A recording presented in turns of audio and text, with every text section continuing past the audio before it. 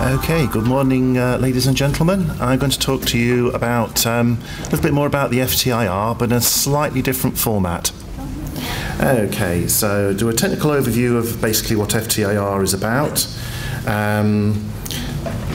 FTIR that we utilise is a system, a Brooker system. We use it with the ATR sampling system, which is a fixed path. Analysis typically takes about 2 minutes. There are no, as I say, special radiation licenses required. The instruments are low cost and very robust, and with internal quality performance checks.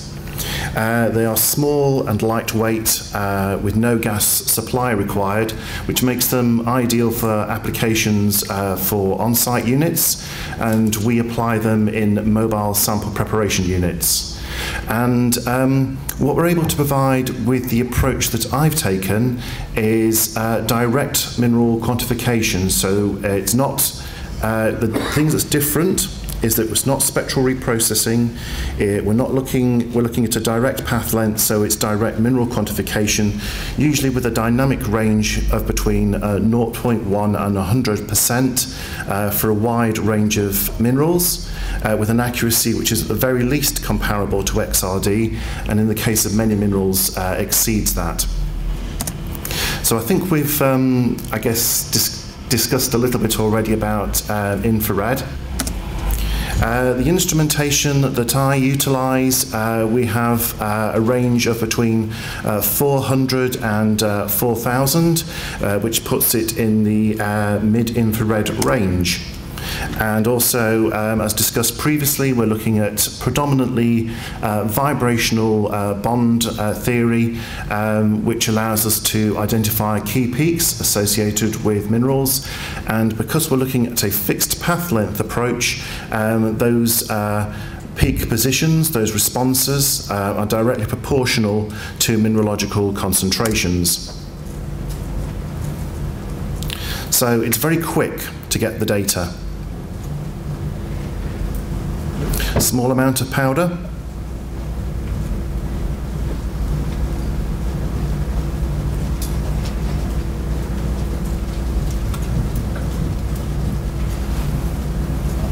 Literally as quick as that. So, what's different with what I'm doing compared to the handheld instrumentation? Well, I use an attenuated reflectance system whereby effectively you have two plates, the upper plate and the lower plate, which give you a fixed path length. Now, the advantage of using that sort of approach over the handheld instrumentation is that you don't have to apply any correction factors, and that the response that you get for each mineral is a direct response, so you can actually get the mineralogical data there and then in the field. Typically you can analyse in the order of 200 to 300 samples per shift, and that's 200 to 300 samples of which you will get the mineralogical data there and then. If you use that in conjunction with a portable XRF, so that's 200 to 300 samples which you can get full mineralogical and elemental data. So, this is the instrumentation that I'm using. It's the Brooker Alpha. I'm now using it with the new advanced detectors, which allows me to get a good spectral response on powdered samples. The samples that I like to deal with should be dry and ground to less than 75 microns. The instrument is small, with an area of 30 centimetres by 22. It fits on an A4 piece of paper, and it is utilised in our mobile sample preparation units in combination with the XRF, so both of them fit on a small bench area, and we have sample preparation capability within these units, so you've got portable units which you can take out to site and get mineralogical and elemental data. It uses standard power supply, and it's available in a variety of different portable formats. You can put a different feature onto the front of this instrument, what's called a drift module, and then it will perform in a similar way to the handheld units. So, with the FTIR, The calibration.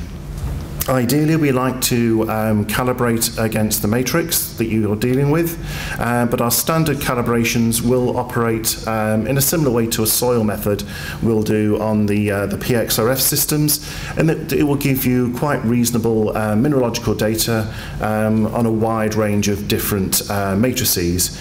However, we do like to divide them up into sort of basic groups, namely pegmatites. So we have particular suites of analysis that we carry out for pegmatites. We have suites of analysis that we carry out for sedimentary rocks, and we have suites of analysis that we carry out for igneous and altered rocks.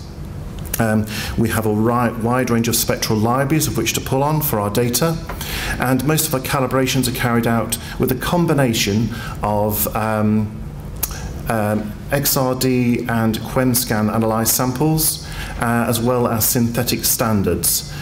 So the calibrations that we carry out don't suffer from some of the error issues that you can have if you are uncertain of the mineralogy which you're using for your calibrations. We can analyse, also do comparative spectral analysis, so we can compare that against, for example, USGS geological standard libraries, and you can export the data into a format which can be used by hyperspectral services. We can establish a reference library for your deposit, and then we can do quick ID work, so you can start to work out where your metamorphic aureoles are and do a quick yes-no for drilling programs as to whether you're in the idealized zone. And we can carry out data verification as an oversight feature, which we can carry out usually overnight, with data being available then in the SGS cloud network.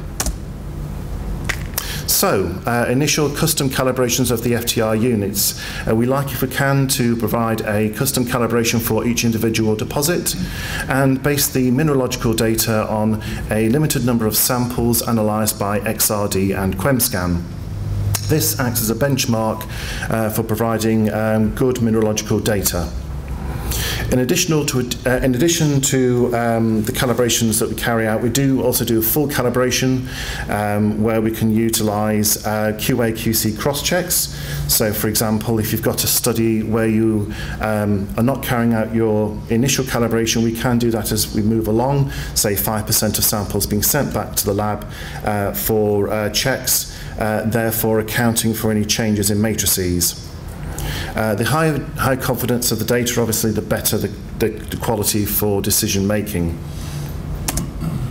So, what sort of minerals suites do we offer? Well, we can do a range of different carbonate minerals, and this is just an overview. We can, for example, give very good data on dolomite, calcite and siderite. We can provide very good data on the clay minerals without any need for any specialised pre-prep work. We do, for some of the lab-based studies, we provide data using this sort of approach now, rather than necessarily a need for a glycol pre-prep. Because it can produce the similar quality of data that you get from a glycol pre-prep, so you can turn 2 days worth of analysis into a couple of hours, which gives you much faster turnarounds. We can analyse for a wide range of feldspars. We can even identify minerals associated with the fluorine deposits.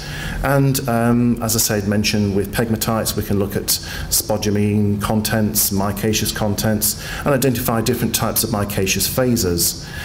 We can also tie mineralogy back to elemental contents. So, for example, if we're looking at bauxites, we can use the elemental mineralogical contents to tie back to things like total alumina, total silica, total iron, etc.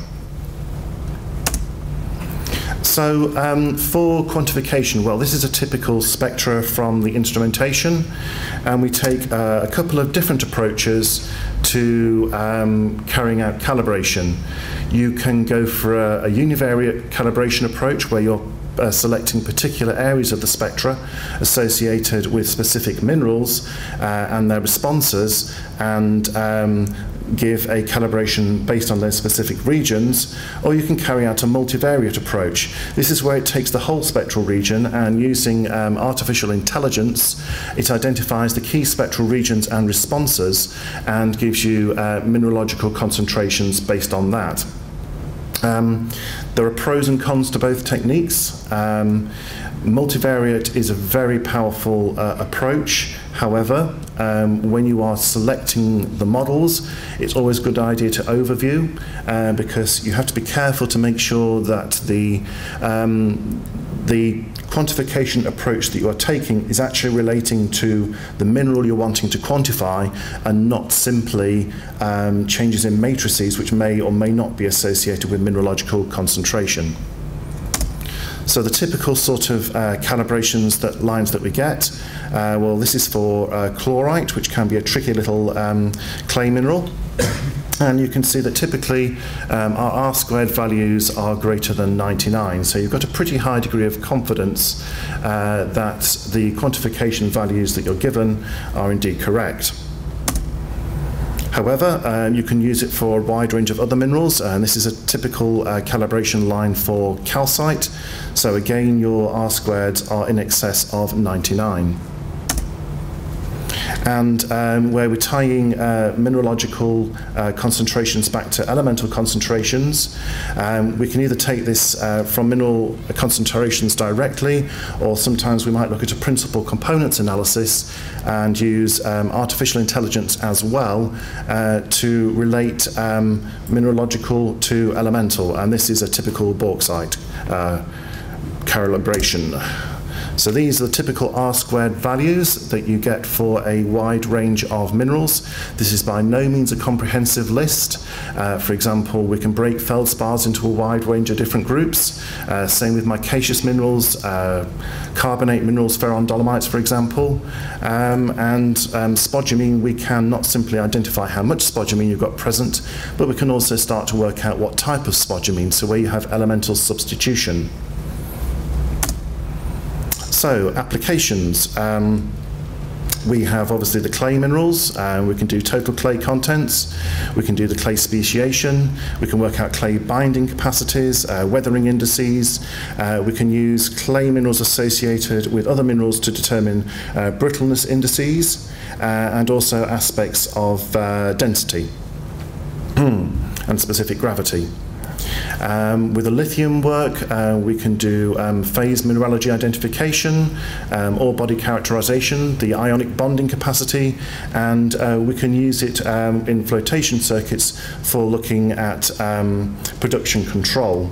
Additionally, we are now moving to the phases where we can actually identify things like tantalite concentration. So it's not simply a matter of spodumene alone.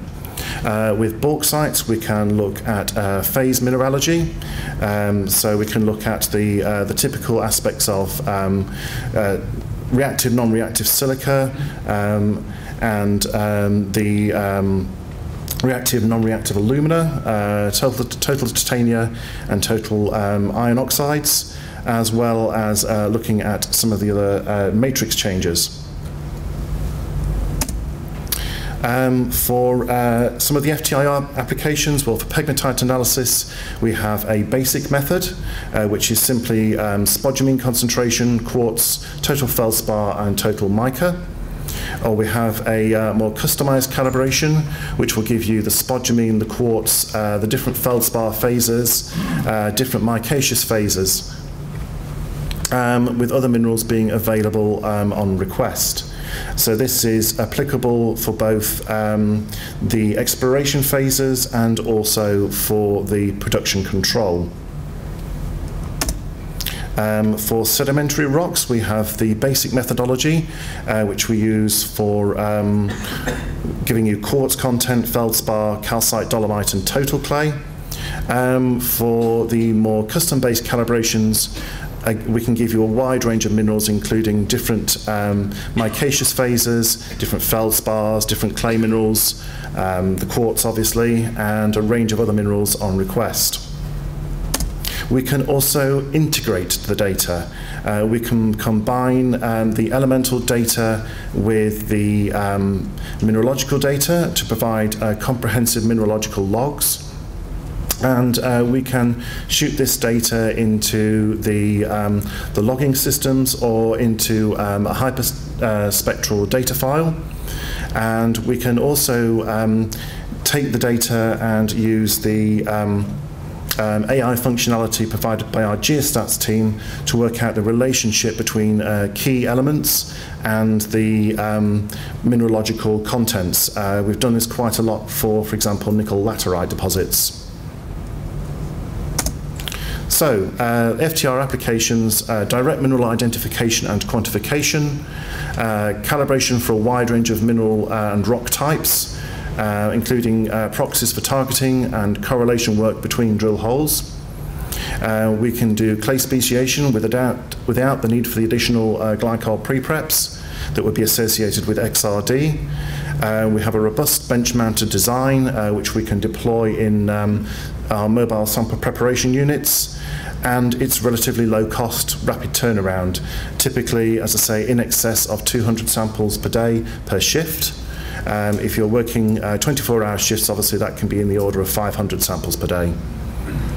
And we utilise it as part of our FAST program, so that's Field Analytical Services and Testing, where we take these things out in MSPUs, put them onto either mine sites or exploration sites, and provide data within 24 hours or even within a couple of hours to allow you to get decision making there and then.